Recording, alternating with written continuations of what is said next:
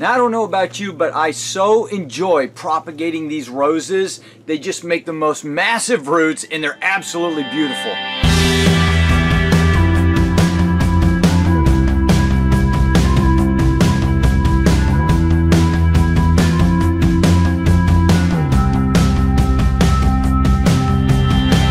So a little backstory here. I've got a bag here of rose cuttings that I got from a friend at work. Her name's Galena. I've worked with her for 15 years. We're really good friends. And she brought in a picture this spring on her cell phone of a rose that's blooming at her house right now. Absolutely gorgeous. I fell in love with it. It's just the most beautiful white, but it's actually more of a cream, and it's just this light, I don't even know how to describe it. I love those soft colors. Let's take a look at these cuttings. So she brought these cuttings to me at work the other day and had them in a cup full of water, and it was one branch that she took in the morning. And here is what it looks like right here. So we had this, she brought it in and had this sitting like this in a cup of water and said, "Is this what you need? Will this be able to do anything?" And I looked it over and I thought, I don't see why we can't get some cuttings of this thing and get them to root. So when I look at this, it looks like it's got 1, 2, 3 potential cuttings here from current season's growth. And that's what you want. You want current season's growth in the early summer after the wood has started to harden off a little bit, so semi-firm wood, and then you cut the roses off the top, the flowers, and keep a couple leaves intact if you can, so that those leaves can just start making more energy as they're trying to root. So the first thing I'm going to do is cut these down. We'll go ahead and, boy, there's a lot of thorns in there. We'll go ahead and just snip that off. I'm going to set that aside, and then we'll snip these two off here. And now we've got 3 cuttings. Boy, I got to get them thorns off. Now I like bigger material, so this is, I told her 1/4 to 1/2 inch in diameter, and this is what she could find. This is probably closer to 1/4 inch in diameter right here, and so what we're going to do is leave this whole thing intact. I'm not going to try and cut it down individually. You might be able to get several cuttings out of this, but the bigger you leave the cutting, the more volume of material to hold moisture, the more, the more leeway you have for error. And so this bigger cutting, this longer cutting, is going to be able to hold on to more moisture, more nutrients, and support this little guy until it's able to form roots and start supporting itself. So we'll start by pulling all these leaves off here down at the base. And now we're left with this. And you saw in that last rose video that I did, or not the last one, but the first rose video I did, I snipped that end leaf off there and just kind of, let's see, I whittled it down to something like that maybe. You could even maybe take those leaves off right there as well, and leave some leaves intact so that it can still do photosynthesis. We've got a nice cutting there. It's probably 8 inches long. It's a good semi-firm wood down there. And now what I like to do next is, you don't have to do this, but at the bottom it can really help. You can, when you break these thorns off here, it opens up little wounds for those roots to grow out of. It's not so necessary at the top of the cutting, but if you do it at the top of the cutting, you're not going to get poked down the road, and these thorns can really become a bugger if you, yeah, it's true, Henry, if you don't get them off of there. So there you go. Now we've got this thornless little cutting. It's going to be easy to work with, and we've created some nice little wounds along that stem there. So now we've got the end of this cutting here. There goes Henry again. And this is where she cut this off. And I don't know if this is going to show up on camera, but it's been a few days. This actually sat in a bag on a counter at my house for a day, staying humid. But the end of that right there is just starting to kind of die back and rot. And this is dry on the top here. And so we want to cut that down to new material so that we get a fresh start, and then we can dip this into rooting hormone. So there's plenty of nodes along there, as you can see, so that's not going to be an issue. You just want to cut that old material off, probably about right there. And now we've got some fresh material to work with. And then I want to take my pruners and just kind of shave a little bit of that material, that bark, right off of there, just so there's somewhere for those roots to grow out of.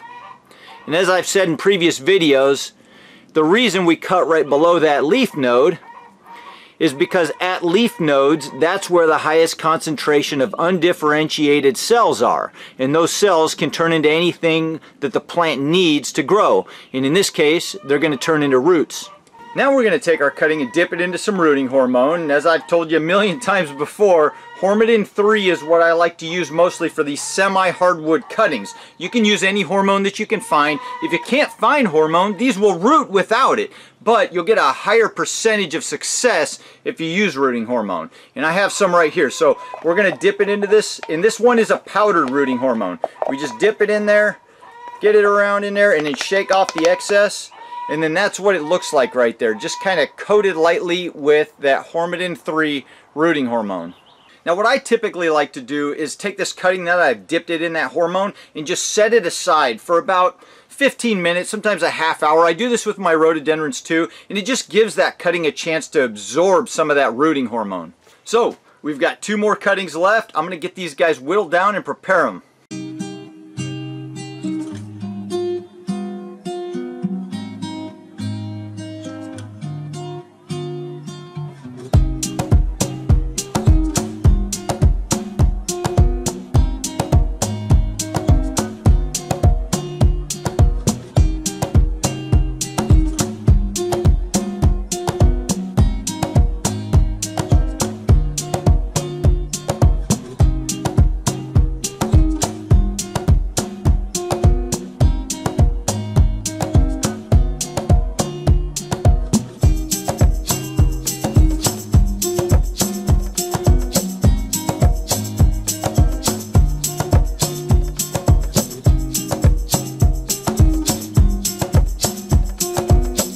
There's our 3 cuttings all ready to go, and I can't tell you guys enough. I am actually really excited because this is an absolutely beautiful rose, and I can't wait to get these guys going and get it growing here on my property. Plus, it'll always be here to remind me of Galena. Now, there's one more thing that we want to do. And if you guys have been watching me for a while, then you've seen some of those other rose videos that I did in the past. And I think I'll go ahead and put links to all those different videos down in the description below. And then if you're interested in that Hormidin 3, I've got links in the description to that on Amazon.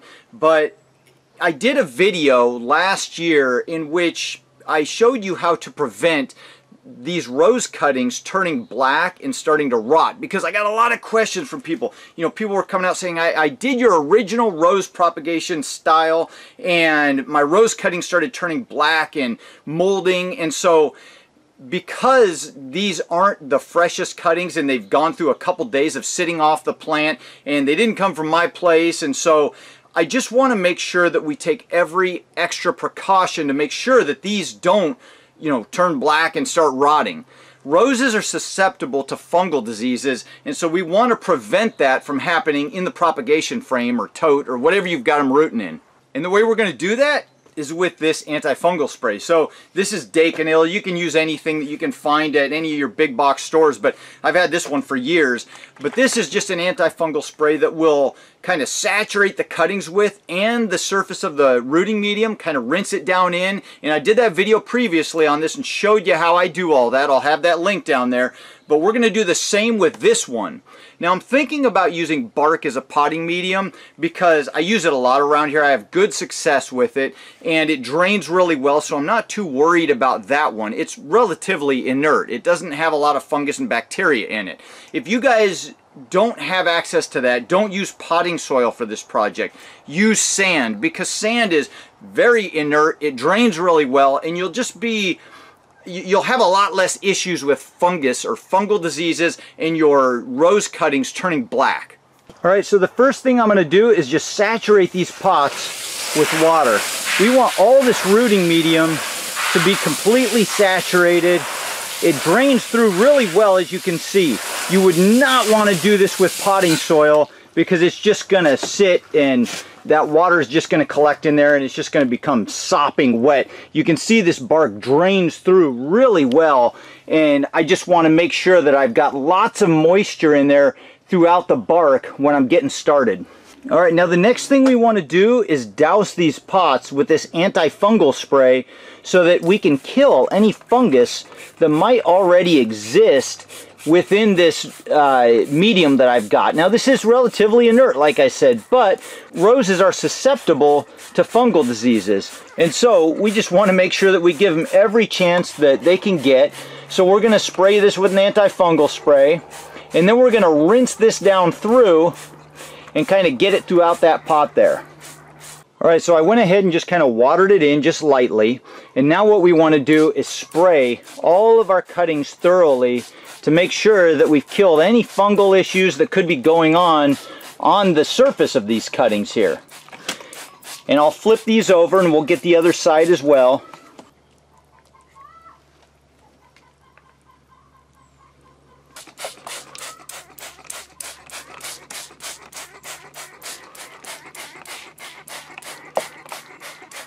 Okay, so now these guys have sat for a few minutes with that antifungal spray intact, and it's killed any fungal issues that could be going on those cuttings.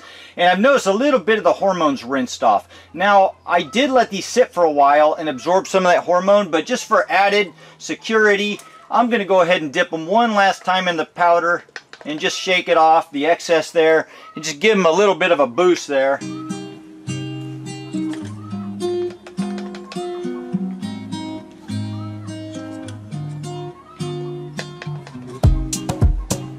And there we go. I think we're all set. Now the dibbler police are out in full force today, so we're going to make sure that we use my trusty little dibbler here. It's just a piece of metal that I got off of a cattle panel, and I'm just going to poke a hole in here so we don't push any of the rooting hormone off of the cutting here, and it'll also keep some of that antifungal powder intact. So we'll just go right down in the center here, poke a little hole, and then we're going to stick our cutting down in there. And then I like to firm around the cutting a little bit, and I'll probably come back and fill a little bit more bark around there just to kind of top it off.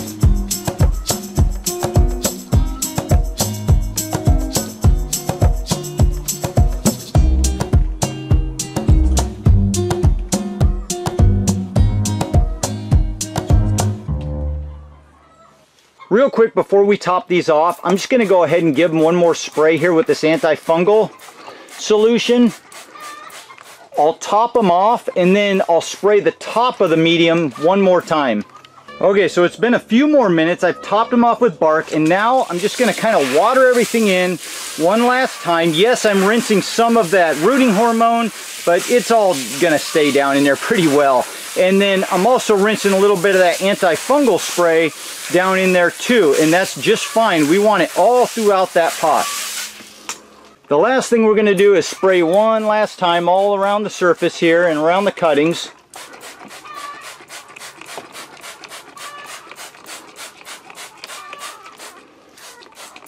So we're almost there, and there's one more step, but first I want to mention I am not God. I do not know whether these will root or not. All we can do is provide the optimal environment.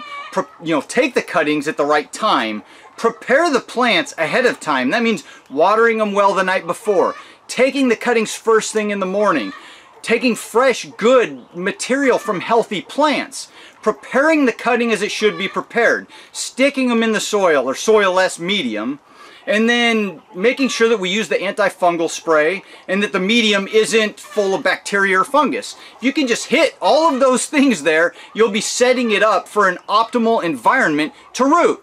Will they all root? I don't know. We're going to find out. But I have a feeling with these cuttings prepared the way they were, we're going to get at least one or two of them to root, and hopefully all of them. Now some people may say that what I did here is just overkill, and you may be right, it may be a little overkill, but after doing that first rose video, I got so many people saying, Mike, I've got my cuttings turning black and rotting. It's all because of fungal issues. Too much moisture, too much heat, and fungus being in that medium. This is the cure for that, and that's why I'm doing this a little overkill, to make sure that you guys get your cuttings to root. And now the last step is going to be to put this little bottle on top of these cuttings. So you've seen those other videos I did where I used these little soda bottles here, as little humidity domes, and they've got lids on them, which makes it perfect because if you've got too hot of a climate, you can open these lids and it will let heat escape while maintaining humidity inside of this little dome. And I showed that in some of my other videos, but we're just going to set this right over this rose here, right down in there, kind of push it down a little. And as long as that doesn't get knocked off, I might even bury that a little bit in there, a ½ inch. This guy's going to be set, and we don't do anything for 6 weeks. And here we are. This is their final resting place for the next 6 weeks or so. So I'm going to answer some questions right now that I get frequently. First thing, I did end up kind of twisting these bottles down. I twisted them, kind of pushed down and got them a ½ inch into the potting soil and then kind of tamped it down around there, just so if any breeze comes by, it can't blow these bottles off. So that's going to be set in place. I'm not going to worry about that. The other thing I do is with these bottle caps, you can take the lids all the way off, but right now I'm just going to leave them on and just lightly twist a little bit. It's going to be open so that some heat can expel out around that, but it's not going to blow the cap off. I don't want to leave it exposed yet. This is a fresh cutting that actually sat on my counter in a plastic bag for a couple days, and then it was at work for a while. So I want to make sure that it's fully hydrated and it's got the best start possible. If we start building heat up in this, then we can take that lid off. It'll still maintain humidity as long as you've got it in the shade. Now, that's the next point. So we've got these on the north side of a building. It could be your house, it could be a fence, it could be a garage, it could be any structure where it blocks the sun completely. And I get this question a lot, so I'm going to answer it again.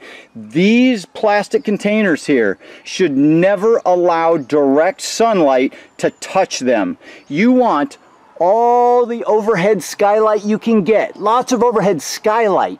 Blue sky, shining photons of light right down on these guys, but you don't ever want the direct sun hitting them, or else these cuttings will get cooked. These things will become little ovens and it will destroy your cuttings in 15 minutes.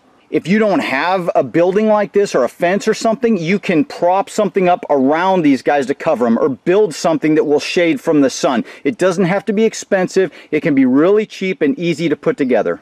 Even my hoop house that is 50% shade cloth is still too hot to have these guys in. The sun will cook them. This is a nice shaded, cool area on the side of a building that gets lots of overhead skylight. You still want that skylight to trigger these guys to photosynthesize, for one, and also think, hey, it's summer. We got lots of light. We're going to start producing buds. We're going to start growing roots. We're going to start forming into our own new little plants. It's the growing season. Now, as far as watering goes, here's what I'm going to do. I get asked this question a lot. When it comes to watering these, I don't ever take these off. The plastic, I don't ever take that off of this container here. I leave it intact. I'll just watch the surface of the bark. If you have sand or bark or whatever it is, they're all going to dry at different rates. If I come out here, these are saturated pretty well. They'll probably, with the heat we've been having, start drying a little bit on the surface within a few days. But I know it's saturated down below. You don't want to constantly keep this bark or medium saturated. But what I'll do, probably in a week or so, is I'll come out with a watering wand and I'll just kind of water around the outside edge and let the water soak down through there. And then it'll also start percolating and absorbing down into the center. I don't ever take this off, but I'll just water around the outside edge. If it was so hot and dry in your area that it was still dry on the inside of that, which it should never be, you could take the cap off and water down through there, but you should never have to do that as long as there's humidity built up in these containers. So how often will that be? I don't know. It really depends on how hot it is out here. It depends on how fast these guys root and start sucking up moisture. Depends on a lot of factors, but what I'll do is just watch things. You don't want to just stick these and walk away for 6 weeks. You want to come out every few days and just look at them real quick, and if they need a little moisture, just water a little bit. If they don't, then don't. Just let them do their thing. You don't want to be pulling these cuttings up and looking for roots. These roses are going to take probably a good 6 to 8 weeks to root. So today is June 22nd. Prime time for rooting roses. We're going to come back probably the first or second week of August, take a look at how these guys are doing and see what's going on in there. The longer we wait, the faster we'll get roots. Let's cross our fingers and hope and pray that they all start rooting. All right, 22nd of June, here we go. All right, so today is September 10th, and that last little clip obviously was June 22nd.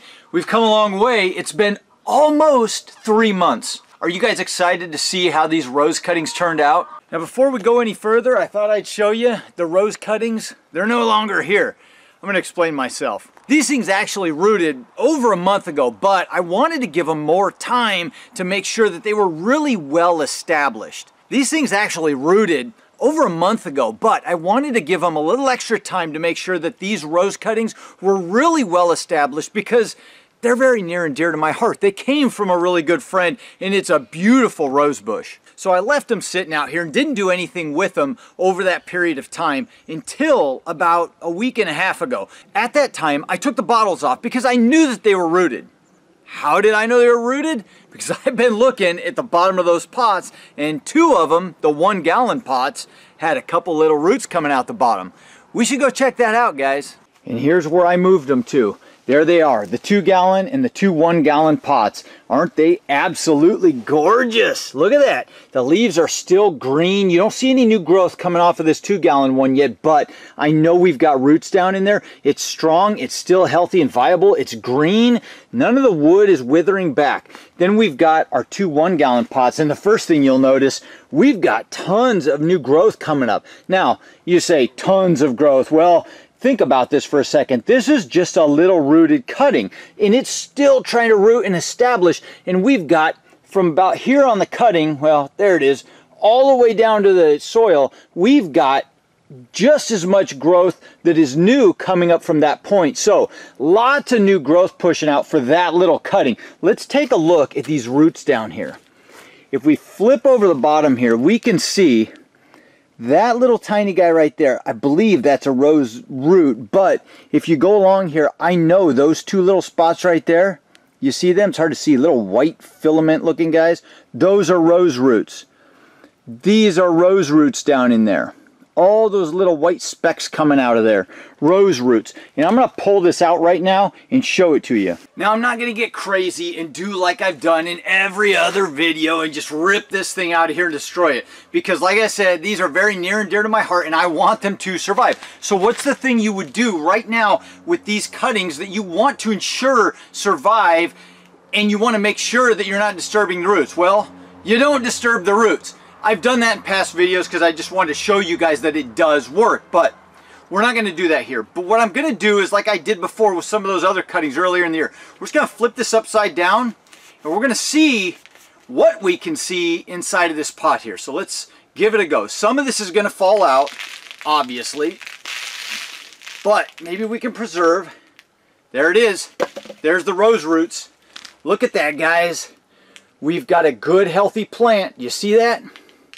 Look at that root coming around this side. Big fat root. Look at that. Isn't that cool? Those are all roots coming out of that rose there. So let's get this back in its nice little cocoon, its little home, and we're just going to leave it like that because we don't want to disturb this. We're headed into winter now. Well, fall. The weather's going to start cooling and it's going to have little time to get reestablished, and this thing is super healthy right now. So I'm just going to set it over here and not do anything with it. We're going to let it just go dormant for the winter. Alright, so let's take a look at pot number 2. I'm going to get this guy flipped over and you'll see it doesn't have any nice new growth on it yet, but all plants are a little bit different, just like us. Losing a little bit of soil. And there it is. Look at that. Beautiful roots coming out the bottom of that guy. And those are all rose roots. There's nothing else growing in that pot there. Look at that. Beautiful little cutting. Beautiful roots. Growing really well. So I'm going to get this guy back in his little pot here. Flip him back over. And why didn't it grow any new growth yet, just like the other one? Because, like I said, all plants are different. And I am sure we've got tons of good roots. I'm sure by next spring, we're going to see this thing come out of dormancy and just take off. All right, you guys ready for the grand finale here? The 2-gallon pot. Look at that. Big old fat pot. Why did I do this one in a 2-gallon pot? I have no idea. Maybe it was a bigger cutting. I can't remember. Maybe I said in the beginning of this video, but let's go ahead and flip this over. This is going to be a tougher one here. And we're probably going to lose a lot more, but that's okay. There it goes. And there it is. Look at that. And this one has some big old fat roots. Look at that. Beautiful, big, fat rose roots. Nice, healthy cutting. Look at that. Beautiful. I'm half tempted to just, I don't know why, I'm half tempted to just pull this thing out and take a look at it. You guys want to rinse that off and just look at it? I mean, we got 3 of them. All right, I wouldn't do this for anybody but you guys, but we're going to do it. We got 3 of them. Let's just pull this out. And I'm going to get it right back in there as fast as I can. I got to see what we got going on in here. Come on, little buddy. You'll be okay. Don't worry. Don't worry. Old daddy will take care of you. All right, we got to gently tease these away so we don't lose them. We don't want them breaking up. Look at that. There's a lot of roots down in there, guys. Look at that. Look at that healthy rose cutting. Beautiful. Look at that sucker rooted like crazy. Look at all those roots in there. I love seeing that. You guys want to rinse it off? We might as well. We've gone this far. All right, here it is. All rinsed off. You can see all those roots now. Obviously, I would not suggest you guys do this unless your name starts with Magic and ends with Mike. But if it doesn't, you know, you're just going to hurt the cutting probably in the long run. But I know that I've got another month of time, another month of warm weather for this guy to get back in its little pot and start reestablishing little root hairs and get going again. And I'm relatively assured, this comes from years of trial and error, I'm relatively assured this thing is going to take off and do well next spring. Time will tell. But in the meantime, let's just enjoy this little thing. Look at that. Isn't that cool? Look at all that callus, all that bumpy callus. This was just a straight stalk, you know, and then all this bumpy callus built up and formed, and then the roots came out of it. I just think that's really cool, and it's neat to be able to look at that and see it firsthand so you know what's happening down in that soil as it's happening for that little rooted cutting. Oh, one thing that can be really beneficial for little cuttings like this is root pruning. So the other thing I'm going to do is come along. Don't worry, it's going to be helpful, because we're just going to trim some roots off the bottom. And now by doing that, we've got all of these roots, essentially, just like when you're in an air pruning pot, all of those roots can now start growing little tiny rootlets off of that main root, and it'll just flush out with a bigger, stronger, healthier root system. So there it is. Like I said, today is September 10th. Where do we go from here? Well, the first thing we don't do is fertilize. Unless you know you're going to be bringing it indoors or you're going to have it in a heated greenhouse all winter, you don't want to give it a bunch of high nitrogen fertilizer and try to force a bunch of green growth at this time of year, because we're headed into fall and things are going to start going dormant soon. We don't want to trick it and make it think that it needs to start putting on new growth. What we should be doing at this time is just continuing to allow the natural temperatures that are still somewhat warmer to encourage root growth, and continue letting those roots do what they're going to do and allowing that cutting to build energy and grow roots and just keep doing what it's doing.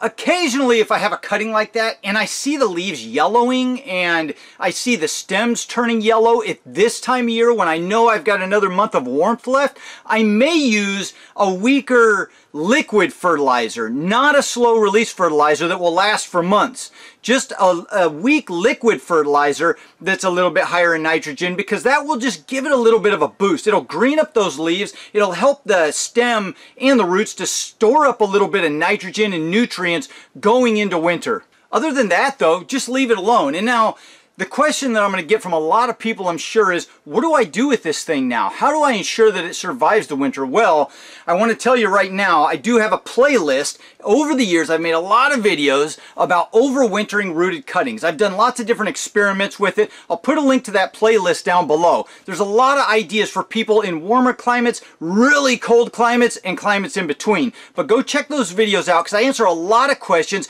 and some of them, I even did the tests right here on my property with rooted cuttings and showed you that they can survive in really harsh conditions, at least as harsh as I can get here in 8B. We do get down to 12 degrees Fahrenheit. Now, I know some of you guys get down into the negatives and really far into the negatives, but in those cases, you really should be working with plants that are cold hardy to your region. You're not going to be growing rhododendrons, or at least many varieties of rhododendrons in a region that goes down to -20 or -40.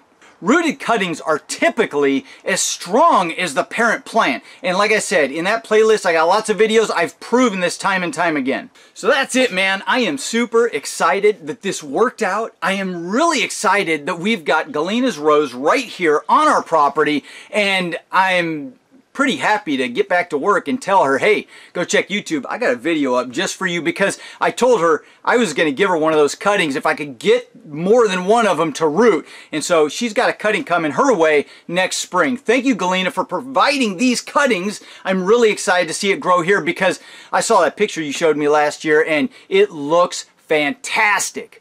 Now, a little note to those of you who are coming on and telling me that you're really struggling with rose cuttings.